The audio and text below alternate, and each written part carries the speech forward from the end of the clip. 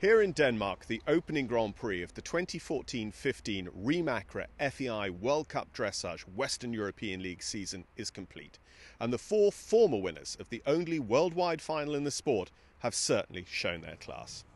In fourth place today was WEG team gold medalist Isabel Werth for Germany with Don Johnson. After a long break from the World Cup circuit, two-time champion Ulla Salzgeber returned to the fray with Erzhofs-Erbe to place third. But the Dutch left them standing. Scoring a near 5% advantage over Ulla was 2011 and 2012 World Cup champion combination Adelinde Cornelissen and the evergreen 17-year-old Erik Parzival, who only recently, of course, won that freestyle bronze at the Alltech FEI World Equestrian Games.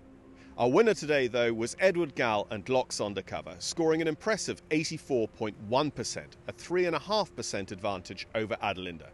It's shaping up to be both a great freestyle tomorrow and a great season leading to the finals in Las Vegas. Join us on Sunday for all the action from the Reem Acra FEI World Cup Grand Prix Freestyle to music from Odense at 14:05 Central European Summertime here on FEI TV.